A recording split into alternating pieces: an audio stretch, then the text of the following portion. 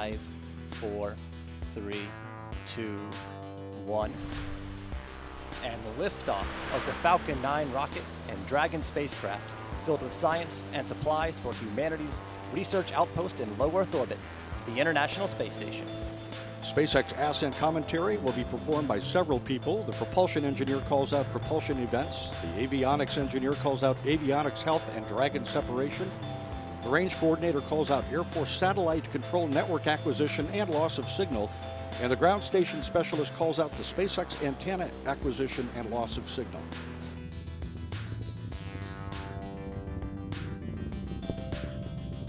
Carrying Dragon toward the International Space Station.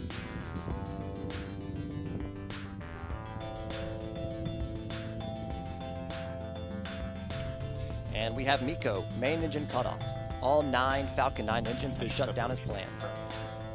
And the first and second stages have separated as planned. 7 seconds after separation, the second stage's single Merlin vacuum engine ignites to begin a 6.5-minute burn that brings Dragon into low Earth orbit. The engines produce 210,000 pounds of thrust.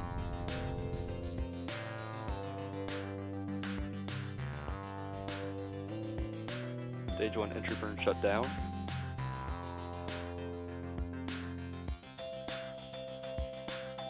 Falcon 9 first stage headed back toward Cape Canaveral Air Force Station, where it launched 6 minutes, 37 seconds ago.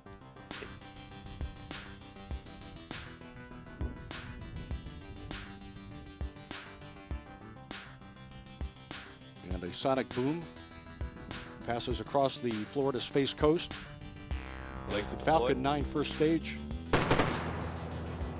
makes a pinpoint landing back at landing zone 1 at Cape Canaveral Air Force Station. LZ1, the F9 has landed. Landing operators proceed to procedure 11.100, section 3 on LZ1 net. Florida Space Coast. As the Falcon 9 first stage